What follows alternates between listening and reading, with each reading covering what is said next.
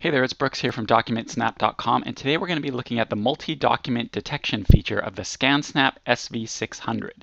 So I've laid out some pieces of paper and a cloth artwork, use your imagination and pretend that's a Scotland flag, on the included mat that comes with the SV600. And what should happen is we're going to try scanning, and it should detect automatically that those are all different documents and save them accordingly. So let's see what happens.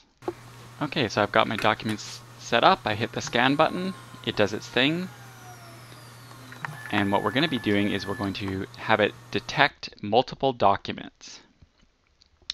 So now the ScanSnap is going to do its thing, it's scanning, and hopefully it'll detect all four as separate documents. So let's see what happens here.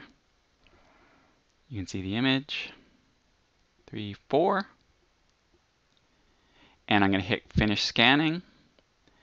And now I have a choice whether I want to have it detect the documents or make a book, and I've detected the documents. So right now I have it set up to the quick menu. Let's just open it up in ScanSnap Organizer. We could do Evernote if we wanted to. And there you go. It's detected all four documents and put them in ScanSnap Organizer. If we wanted to, we could have it set so that they go all in one document, but I chose 4.